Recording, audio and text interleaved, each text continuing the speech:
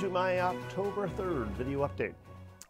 I've mentioned before that we're going to be taking a trip later this fall, and I always have that just in case problem when I'm packing for a trip for what camera gear I'm going to take with me, because I really, I better take that lens just in case I need it. And this time, more than any other trip before, I know I want to do more video recording, specifically with my iPhone, so that won't be a big problem. So I'll take my little video recording kit. I did a whole episode on photography and technology tools back about 6 months ago, 6 or 7 months ago, before we went on a trip before, and then I did a follow-up video to that.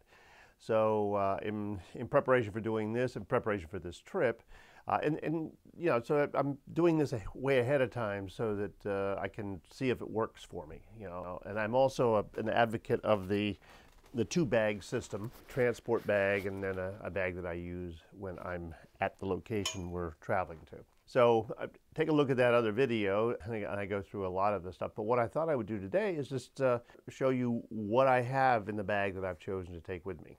So I've decided to take my VanQuest Sketch 12 bag. It's a messenger bag. It's great because it's very configurable. I mean, as far as making it bigger and smaller, it has an access from the top that you can get into. So if you put things right in the top, then you can get to it easily.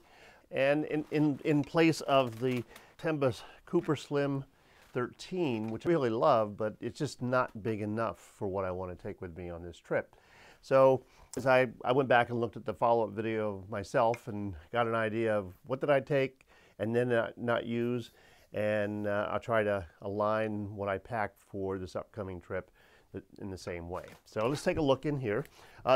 This bag, again, it has that top access. It has a pocket here in the back, which is great for throwing in your passport and travel documents that you can get to very easily.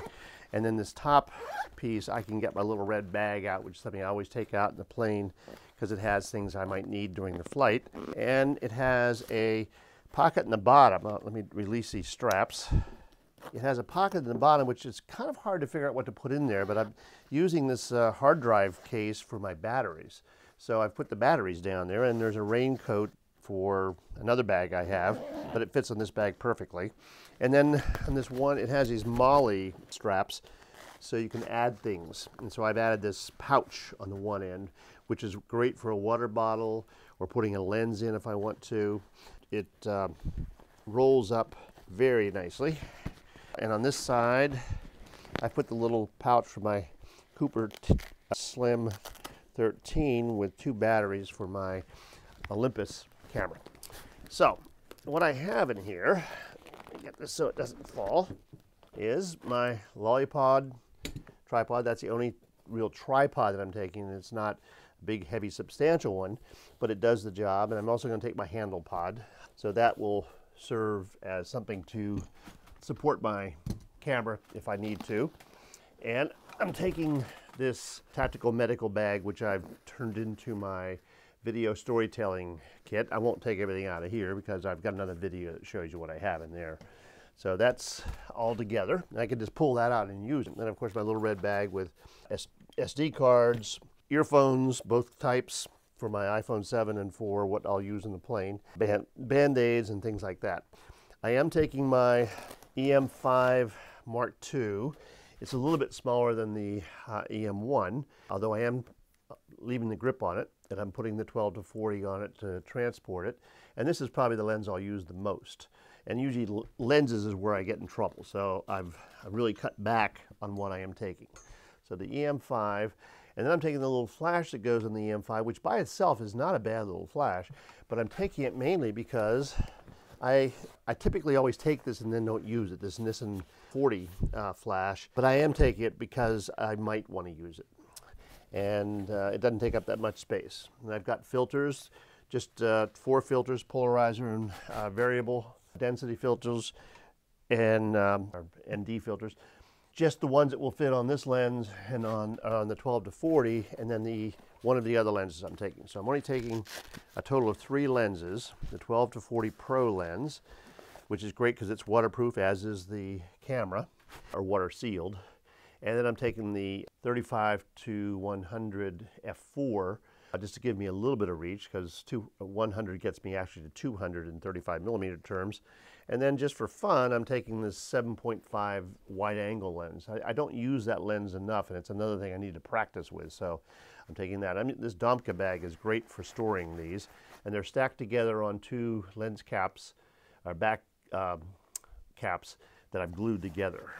A neat trick I learned from somebody else. So that is there. And then I'm taking my Yi action camera in its little bag with a charging cable and a case for it. Don't envision taking it underwater, but it's a waterproof case. And then a strap for when I'm walking around. I've got some business cards, got a pair of sunglasses, got my 4-port Anchor charger, and I'll take, of course, converters for European plugs. And that, my friends, is pretty much it. And if you know me at all, this is pretty revolutionary. And I could really carry this bag around with me, you know, if we go out on when we go out on day trips and so on. But what I prefer to do, since it's so easy to press this into my checked luggage, is to take the smaller low pro bag, the Streamline 250, I think is the model, because it allows me to carry what I would need in a day. Okay, so that is really what I'm taking.